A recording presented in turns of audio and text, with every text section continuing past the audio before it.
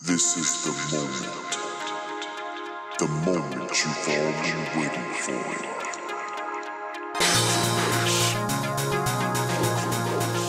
All right, this is Craig Richardson. We're with the Cavalier postgame show. We're here with head referee Charles Williams. Charles, welcome to the show. Thank you. Everybody's favorite person in the crowd is always the referee. But tell me a little bit, one touch base, we're playing semi-pro basketball. And when people come and watch the game, what's some of the major differences they can see as far as high school rules, pro rules, and semi-pro? Okay. The rules are similar as far as rotating, where the ball comes in play. That's a little different. But the biggest difference is the players are a lot more skilled in this league than in high school. A lot of these guys have played college, they played overseas, so they're a lot more skilled. So it makes it a little easier for us refereeing. The one thing that you will get is nobody knows that they made a foul, so that's high school or semi-pro. Doesn't matter what level you play at, nope. You never think you committed the foul. Nope, nobody made a foul. But you always think you got fouled. Yeah, they do. Okay. Yeah, they do. All right, the second part, you've coached, or you've refereed and in the head referee position pretty much all the Cavs. I think there's only one game this season you haven't sat in that role. Tell me, in your years of refereeing, this is a real deal in the SCBL. These are competitive guys. These are competitive teams. So tell me a little bit about the play that you see out on the court. Oh, I mean, like I said earlier, these guys are very skilled. I think I was talking to a few of them, and I think a few of them have actually played pro basketball overseas. And you pretty much get that on each and every one of the teams. You may have one or two guys that have played pro basketball overseas. Well, Ref, I appreciate you taking the time out. Appreciate the work that you do here in the league itself. And good luck in the coming season. Thank you. Enjoy the games. All right. All right, back at the Cavaliers postgame show. We're going to take a little entertainment time out here. Introduce yourself. Hello, guys. My name is Baba Jide. I go by G the Trainer. I am the Cavaliers host and MC for each and every home game. So when you come to the game, this is the voice that you hear during the game.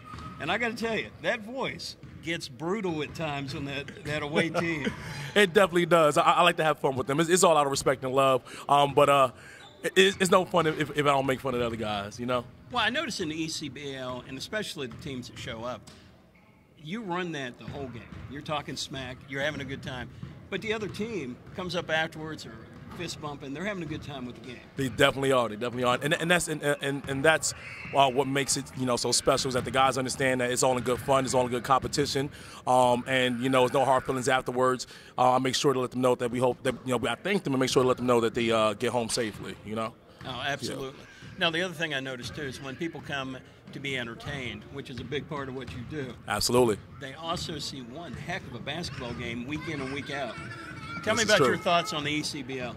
I think the ECBL has a lot of good competition, a lot of good players, guys who obviously are able and capable of playing at another level. We're talking about G League, overseas, maybe even the NBA, especially a lot of these younger guys. So whenever you come to an ECBL game, you're always going to see a good competition, especially you have a guy like me talking trash on the side who helps raise that competition level.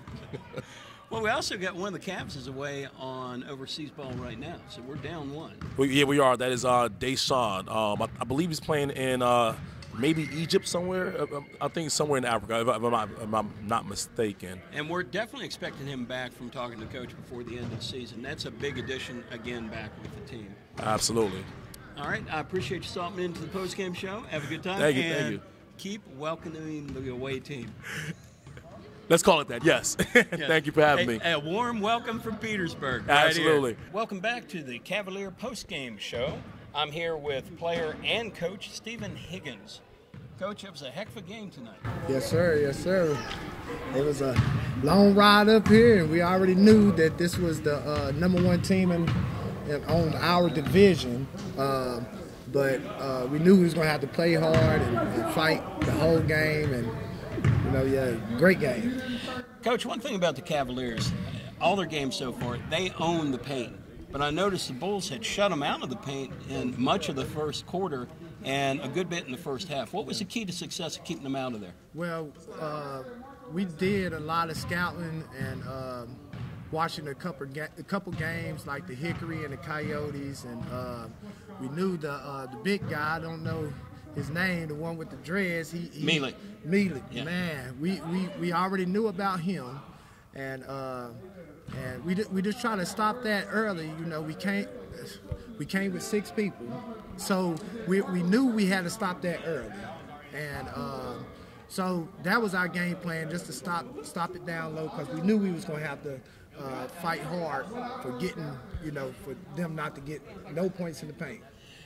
Coach, how tough is it to be a player coach in this league? Man, it is. I mean, it's work. I mean, it's hard. It's so hard.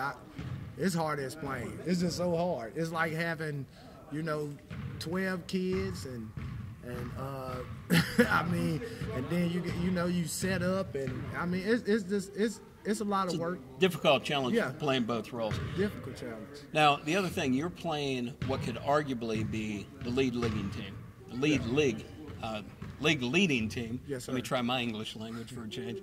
Okay. Now, you've got some 2 other conferences we're looking at, but in this conference, you're definitely the number 1 team to beat. Yeah. How proud of are your team tonight for the play that they pulled off? Man, I'm proud of my guys. I mean, we only had 6, and I mean, I can't be more proud. I mean, we didn't give up. We fought all the way to the end. I know the last probably about 4 or 5 minutes we had some careless turnovers. I mean, of course, we only have 6 people, so yeah, we was tired, but man, we, that's what I like about my guys is we fight to the end. Coach, I appreciate it. Yes, sir. Appreciate you all coming to Petersburg, and good luck on the rest of the season. Thank you. We are back with the Petersburg postgame show, and we're here with Donald Rutherford. Tonight, you're tied as a leading scorer. Elijah Moore pulled down 38, and you also pulled down 38, but you pulled off a double-double as well. Unofficially, I've got you at 8 rebounds. Tell me about the play of the team tonight. I mean, our chemistry is growing. We're a collective unit. We drove up here together, and that's what we're trying to build on. I think that we shared the ball pretty well and gave it a good shot, It's early on, the Cavaliers, and I talked to your coach a few minutes ago.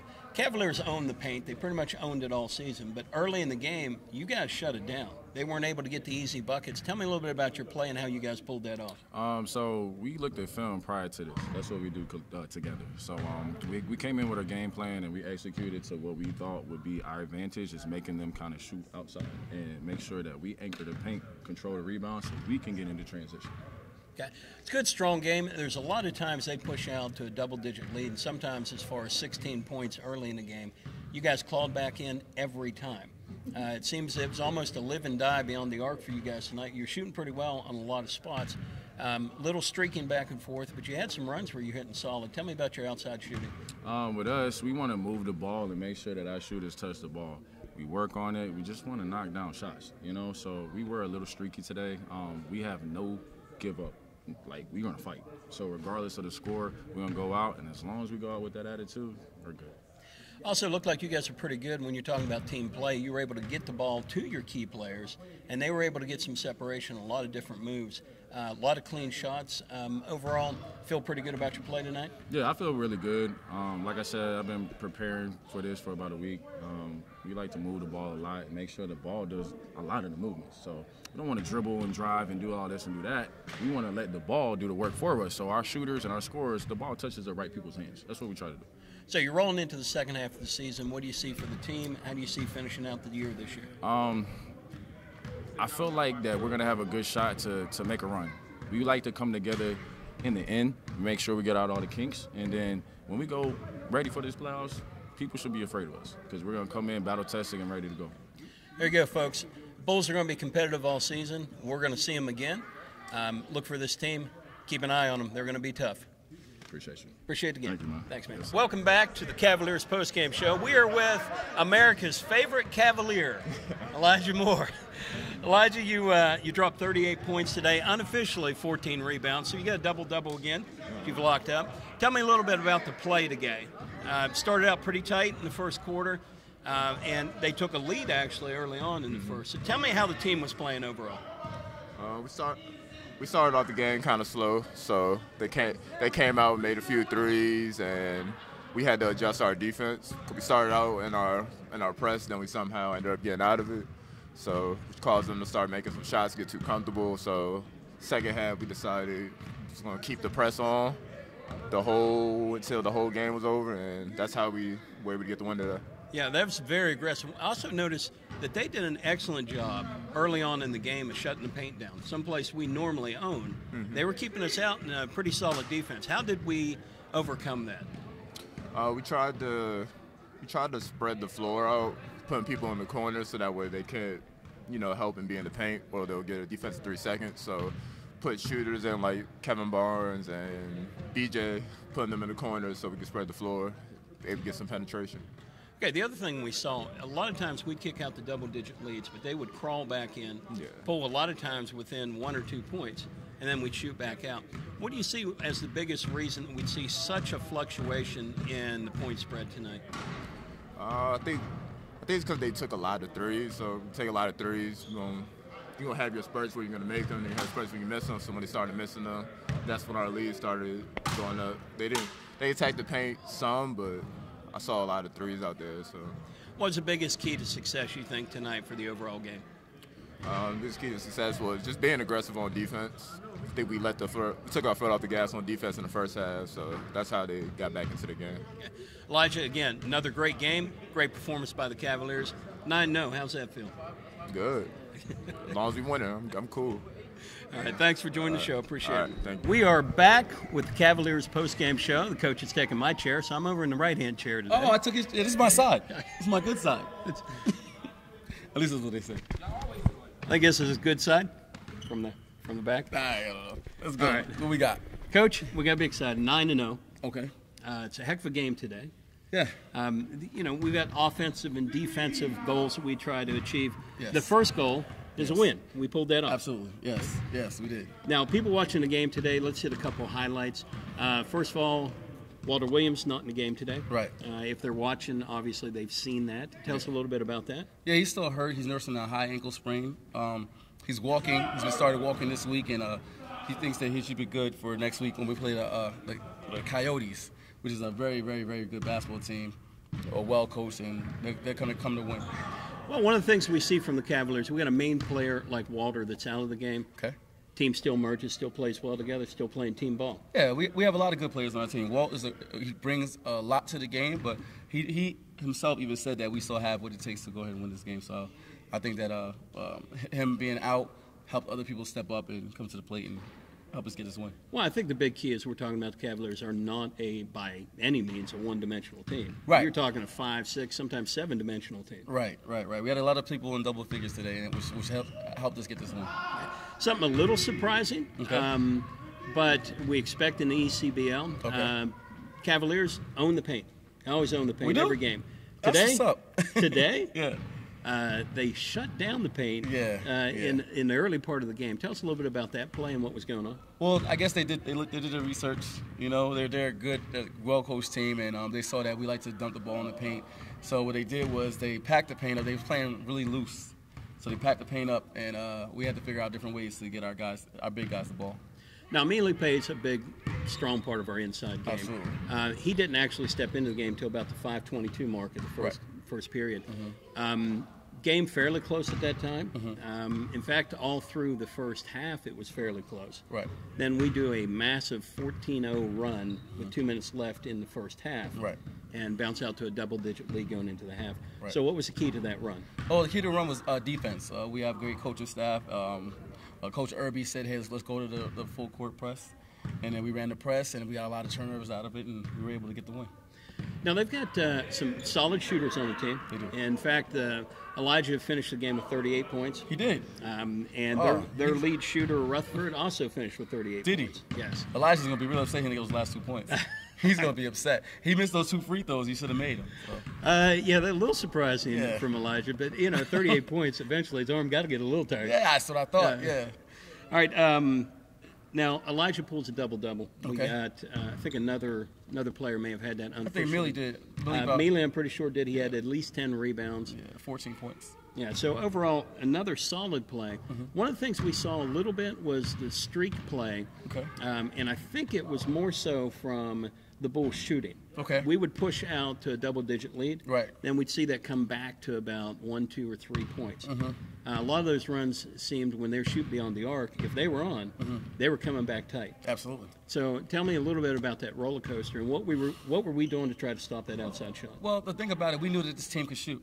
We knew that. We knew that number 2, Avery Patterson, is a great shooter. Donald Rutherford showed me some things that I haven't seen him doing in previous games, but he definitely always working on his game, getting better. And I think that he's one of the all-stars on that team. You know, every team has 2 all-stars. I think those 2 they showed up today. Those are the 2 that really put the team on their back and showed us that they wanted to win the game. But you said as far as a roller coaster, I think, you know, it's late in the season. This is game number 9. I think, you know, fatigue starts to catch in, so we have a couple of mental lapses on defense. And by doing that, they're such a good team, they were able to get to the open man and he hit a couple of open shots. So. Second week in a row that we faced some pretty solid shooters, especially Right. from the outside. Yes, sir. We're able to overcome that. Looks like the team stays in pretty calm mode no matter what's going on in the game. Something pretty impressive with the team. Right. Well, the thing is, it's about discipline. We got to have better discipline on defense, but at the same time, we don't get too down on ourselves. We make sure that we go back to the fundamentals. Whenever we get outside of who we are, we bring it back down to the basic level and go to fundamentals, and then we build on that. All right. Coach, let's talk about one of your favorite topics. Okay. We're going to the foul line. Oh, boy. How do we do? We sent the Bulls to the foul line 33 times. Yeah, I know. The refs were really happy today. Yeah, I'm surprised they're not tired. All the whistles they blew. Now, the Bulls took advantage of it. They shot 26 of 33. 26 points on the free throw line. Wow. Yeah. Now, a little bit about the play there. Do you think the games were just called a little tighter today than usual? I think it was. I definitely think it was. I think that the refs wanted to make sure that they had a presence on the game. So, and they did really well. They were successful at that. And for the Cavs, unofficially, 15 for 21. How do you feel about that? That's good. It's not a bad shooting percentage. We need to get to the free throw line more than. A little bit more. There's a couple times I thought, especially with Cage and a couple of big boys down underneath, that some of those calls seemed a little loose. And not exactly in our favor. Yeah, I think that if a player's horizontal, it might have been a foul call on that. Horizontal in the air and ends up landing on the ground. Right, yeah. absolutely. The other thing that we saw, too, is we go late in the game. Okay. We push out to 20 points. Yes, we did. Had a couple of shots down on the other end that changed. But how do you feel about being able to push out to 20 points on a shooting team like this? I think it's great. Not only are they a shooting team, but they play good defense, too. I know that our teams that are coming from the South, they like to run up and down. It's like a run and gun type thing, and they were really successful with that this time. So I think they're a really good team. 1 point short of our offensive goal. Yeah, 129. I know, right? But defensive goal got blown out of the water. You can't complain about 129. No, you can't. And I think that 114, we looked like we had a solid defense. We had a lot of pressure defense going on. It's kind of hard to account when those guys are hitting those threes. We still, it's the same as last week, we have folks in their face when they're shooting those balls. So not a lot of separation, not a lot of super clean shots. Right. See, the thing about it, though, is like these last two teams that we played, we know that they can shoot. And we know who the shooters are, so we just got to make sure we get them off the line. And we can do better than that. We got to play them again, so we'll see how that happens next time. We can work a trade in the offseason, but I can tell you what, I like our team. You do? Yeah. I like them too. I don't think I want to trade. I do want to say one thing, though, for being the fact that I was a part of both franchises.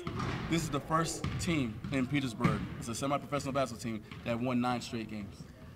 So 9-0. We made history today. Well, that history is still rolling in this season. 9-0 for a start. Yes, sir. Competitive team. Yes, sir. Looks like we're set to make a run. But again, game by game. Game by game. Quarter by quarter, possession by possession. LNNUSA.com. His average is going up. I've been practicing.